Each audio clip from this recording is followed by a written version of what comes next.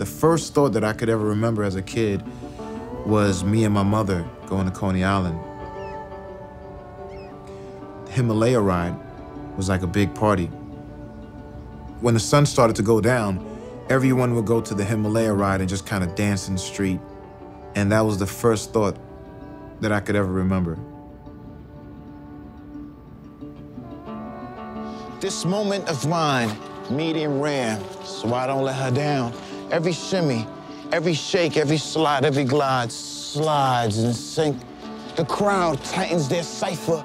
Black folks look at me crooked. I give them my two-step, this get out of town look. It's like no one and nothing else exists but their soul clap and the stained glass river Nile of tears, salty, stinging my mother's smile. I could hear her pitch perfect in the background yelling, "That's my boy."